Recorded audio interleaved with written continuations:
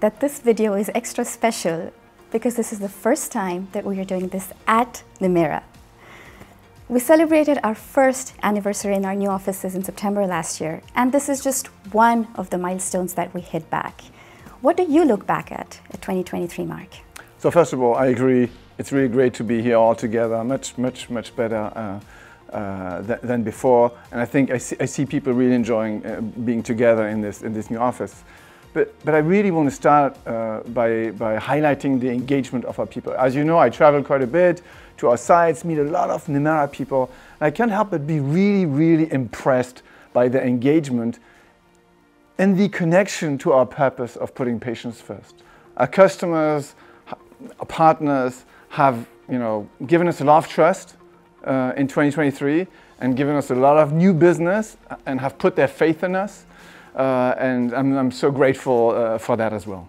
The latter half of 2023 saw some major breakthroughs with a new class of therapies breaking the mold with treatments for diabetes, obesity, and that just brings so much hope for patients.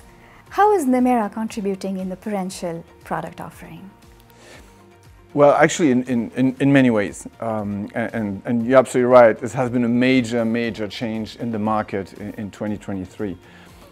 First of all, we have acquired a new facility in Vernon Hills, close to Chicago, and we are extending a facility in Szczecin that we have just inaugurated early in 2023. You may remember that big milestone for us.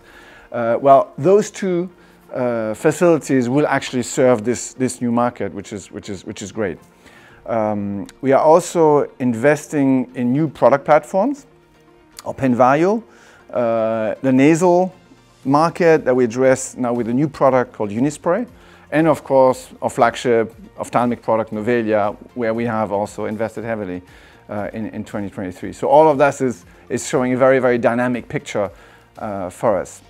But products are not enough. We also provide services, and we have developed a really strong service offering, an integrated service offering for our customers, and actually have created a new brand, and you've been instrumental for that, called Insight by Nemera, that really encompasses all the services we offer our customers to bring new drugs to market.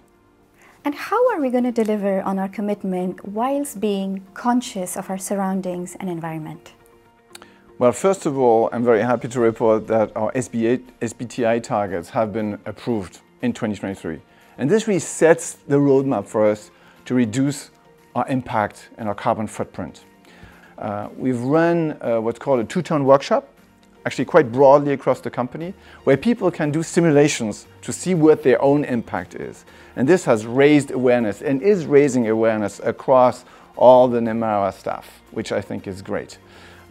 We're also looking at new innovative solutions like bioresins, and we're just at the beginning of this journey really. But this is going to make a big impact in the future. Well, that sounds wonderful, Marc. Well, thank you so much for sharing your thoughts and wishing Nemera a very successful 2024. Yeah, thank you so much, Nettie. Thank you as ever for having me.